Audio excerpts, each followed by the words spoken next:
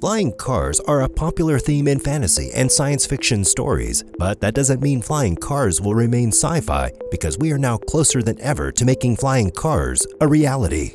Recent advances in lithium-ion batteries have opened the door to flying car development, and a flying car named Blackfly from an aviation startup, Opener, looks promising, and it may soon hit the market. So join us as we check out the features of this exquisite Blackfly and flying cars development from other aviation companies. Flying cars have captured the imaginations of designers and drivers since the pioneering age of motoring. Combining a road vehicle with flight seems like the perfect solution to congested routes, saving time for everyone. Many prototypes have been built since the early 20th century, using a variety of flight technologies, such as distributed propulsion. Some have true vertical takeoff and landing, VTOL performance. Even their appearance is often predicted by futurologists, with their failure ever to reach production, which makes flying cars a popular theme in fantasy and science fiction stories. However, the latest entrant into the race is a 9 years work of a Silicon Valley company, Opener, dubbed Blackfly. Led by Canada's Marcus Lang, the company is among the numerous entries that aim to ease transportation by allowing passengers to explore the skies and to avoid hefty traffic. The aviation company also promises to make personal transportation easy and cheap, just like every electric vehicle. But before we get into that fully, let's look into the extraordinary features of the Blackfly craft. The company has made significant progress with its electric-powered vertical takeoff and landing and has dubbed the aerial vehicle a personal flying car, as it can carry only one person at a time. It's been designed to carry a passenger measuring 6 feet 6 inches tall and over 100 kilograms in weight. The electric aircraft itself is 13 feet 7 inches wide and 13 feet 5 inches long and weighs about 155 kilograms.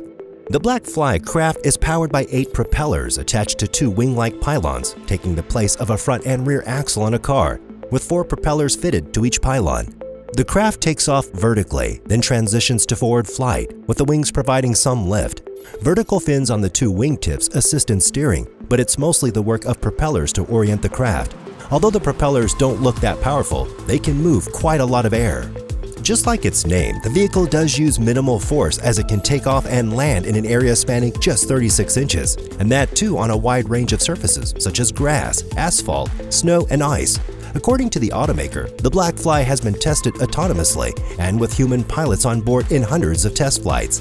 Riders can cruise in the flying car at a speed of over 128 kilometers per hour, even in the winds racing more than 32 kilometers per hour and temperatures soaring up to 30 degrees Celsius. Blackfly can fly up to 40 kilometers or 20 miles at a speed of 100 kilometers per hour or 62 miles per hour, which represents the current limitations of battery technology. But the Blackfly is an aircraft, and that means it needs to use a smaller battery to reduce weight, and its battery is just 8 to 12 kilowatt-hour. Overall, the concept is similar to a scaled-up drone, and that's what makes the Blackfly different. The Canadian automaker wants to make flying cars a reality, so unlike past attempts, Opener isn't trying to match the capabilities of a car. The Blackfly doesn't go very far or very fast, but it's all electric, and it can move both on air and as air. The most promising aspects of this flying car concept are the ease of use and the price. Its developers say that people can learn to fly it in a matter of minutes, and that's when it goes on sale. It will cost about the same as an SUV, but the company doesn't mention the particular SUV brand. Also, a pilot's license likely won't be required, but the company will mandate buyers to complete a familiarization course and a standard written exam for FAA private pilot license. There's also an autopilot system that can land the vehicle in an emergency or transport you home. The design is modular with 3 backup control systems. The company hasn't offered details on what it would cost to get your own Blackfly or when it'll take orders for the aircraft. Aside from Opener, there are plenty of companies working on flying cars. Japanese car giant Toyota has already invested and backed up the flying car company Joby Aviation. Based in Santa Cruz, California, Joby Aviation is one of the handfuls of startup companies in the race to develop electrically powered, low-noise vehicle cars capable of vertical takeoff and landing. Joby's flying taxi is designed to seat 4 passengers and operates on electrical power alone. Joby quotes a range of more than 150 miles and speeds of up to 200 miles per hour, and the company has said it has already conducted over 1,000 successful test flights. Volocopter, a German aircraft manufacturer based in Bruxelles, has also taken a major step toward realizing its plan of launching a flying taxi service using electric vertical takeoff and landing aircraft. Volocopter's first aircraft is a iner-city, designed for short inner-city flights. The company is also developing the Volo Connect for longer flights and the Volo Drone for transporting goods. The flying car maker is also planning an autonomous flying system for its aircraft, though initially there will be a human pilot in control.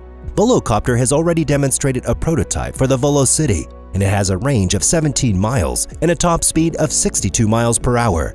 Volocopter has also shown a more advanced design capable of 22 miles of range and a top speed of 68 miles per hour. Just imagine driving to your local airport, but instead of heading to the car park, you head to one of the runways for takeoff. Such a scenario has taken a major step towards becoming reality with Klein Vision Aviation Company, having flown a prototype for its flying car dubbed Air Car between two cities in its home of Slovakia. The Air Car prototype made a successful flight from an airport in Nitra to an airport in Bratislava. The distance by road between the two airports is approximately 60 miles, and the Air Car was able to complete the trip in 35 minutes, flying at an altitude of 8,200 feet and hitting a maximum cruising speed of 118 miles per hour. SkyDrive, a Japanese flying taxi startup backed by Toyota, has also recently successfully demonstrated a prototype vehicle conducted a manned flight for the first time. The prototype, codenamed the SD3, is essentially a piloted drone, big enough to fit the pilot only. However, SkyDrive plans to develop a two-seat version that could potentially offer short-distance flights across busy cities as early as 2023. The SD3's first manned flight saw the vehicle only reach a few feet off the ground. It also flew within a protected cage, located at a Toyota test site in Japan, and was in the air for only 4 minutes.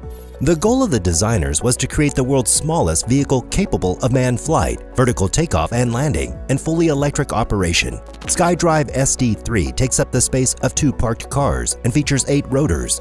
SkyDrive said the SD3 has a maximum flight time of 10 minutes, but the company is looking to get this up to around 30 minutes for commercial flights. SkyDrive is also looking to make its flying taxi fully autonomous by 2030.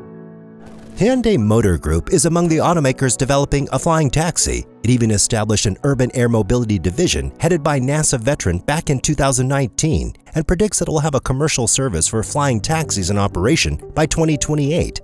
Recently, the company revealed that it has teamed up with a company in the United Kingdom by the name of Urban Airport to develop the infrastructure required for flying taxis. Part of the partnership will be the development of the Air 1 Urban Airport, which is set to be built in Coventry in the United Kingdom in 2022. So, what did you think about Blackfly? Do you think it will soon become a reality? What do you think about the flying cars from other companies? Let's hear your views via the comment section.